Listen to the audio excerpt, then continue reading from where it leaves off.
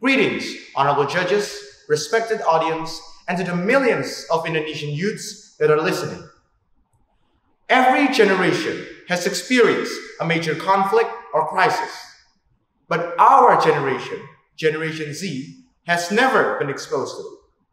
So it is not surprising that some people might say that our generation is too soft, our generation couldn't compete, our generation is not prepared. This is what everybody in the world is saying right now. But that long peace has now been broken by the Russian invasion of Ukraine, which will affect our country's economy. Globalization has connected the world into one single economy. But the downside is, our neighbor's problem is now our problem. Economists said that this energy crisis will bring a recession to our motherland early next year in 2023. So, are the so-called soft youths of Indonesia ready to take on this challenge? My name is Sebastian from Sinlui 1 Senior High, and today I want to discuss about youth challenges for Indonesia's 2023 recession. But first, we have to ask ourselves, why do the youths need to care about this recession? Well, G. Michael Hobbes once said that good times create weak men. This means that the better our times become, the greater our ignorance unfolds. War in our era is not a physical war, but an economic one. So if we do not prepare ourselves for this war, then I can assure you that we will see a certain collapse of our nation.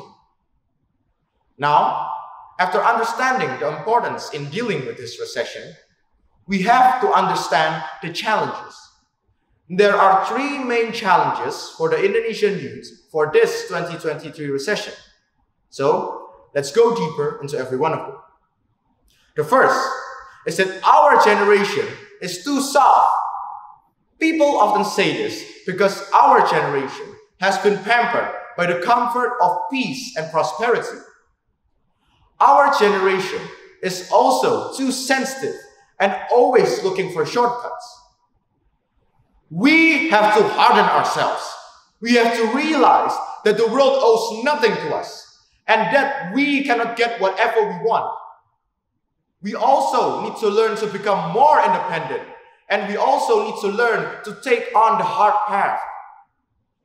Our generation also lives in an era that is too politically correct. So, we need to learn to respect people's opinion and not be too sensitive. Without these characters, our nation will fall and perish. The second is competition with the global world. If the Indonesian youth is not prepared to enter the digital or 5.0 society, then Indonesia cannot face this 2023 recession, and her power and influence in the world will be damaged. Our ancestors once made a huge mistake that led to the Dutch colonizing our country. That mistake is that they do not want to adapt to the new era because they were blinded by the riches of the archipelago, while the Dutch, with its tiny resources, was forced to modernize. Sukarno once said that colonization comes in many forms, and in today's era, it comes in a form of economic exploitation. We mustn't let history repeat itself. By loving our country and always increasing our hunger for knowledge, we mustn't forget our native soil. After seeking higher education, we must bring that knowledge back home and build our country together so our motherland can compete in this 5.0 society. To compete in this competitive world, we need to push aside all our differences and put Indonesia first. The third and last one is the pressure to tell the whole world that Indonesia still has a formidable successor. Just like our predecessors who have fought for our freedom, we must fight to the death every single thing that threatens our motherland. We must prove to them that we are still brothers and sisters by always uniting under the 5 principles of Pancasila and always uniting for our nation's cause. And if we successfully face this 2023 recession, then we shall prove ourselves worthy to succeed our nation's founding fathers.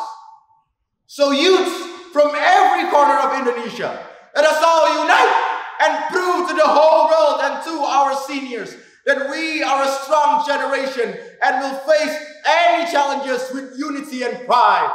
That we will defend our motherland, whatever the cost may be. So, as we set sail to our journey through these dark times, always remember that our actions now will determine not just our future, but our nation's future. Stay alert, my friends. A storm is brewing. But do not fear, because God will not give trials beyond the ability of its people. My name is Sebastian from Sinlui 1 Senior High. Thank you for listening. Merdeka!